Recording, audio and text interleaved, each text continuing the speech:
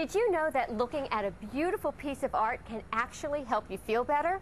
Well, in a moment, we'll meet one of America's most prominent artists and learn how one man's generosity is making art more available to everyone. East Jefferson General Hospital presents Healthy Lifestyles. Welcome to Healthy Lifestyles. I'm Ramona Tyler, and my guest today is the renowned artist George Rodrigue. Welcome, George. How you doing? Now, George, you've had a very successful career, but the thing most people remember you for is Blue Dog, right? That's correct. It's a legend my mother told me a long time ago, and after 25 years, it's become the Blue Dog. And I've been happy doing it. It's evolved, and today I'm just enjoying what I'm doing.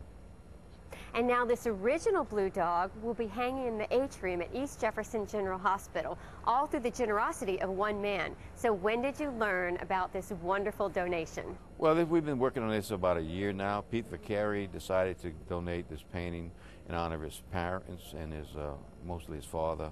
And I'm grateful that he did buy it and donate it so everyone can see it.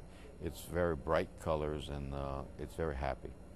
And George, your work is featured in a number of public spaces. Why is public art so important to a society? Well, for me, public art is a way of giving the public back something where everyone can see it, and it's for free. And everybody can drive by, like the one on Veterans Highway, they can see the Blue Dog there every day.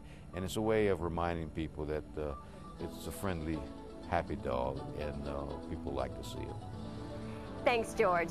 The next time you are visiting East Jefferson General Hospital, be sure to check out the beautiful new Blue Dog hanging in the atrium, courtesy of Mr. Peter Vicari, a truly generous gift that will brighten the hearts of our patients for years to come. Thanks for watching.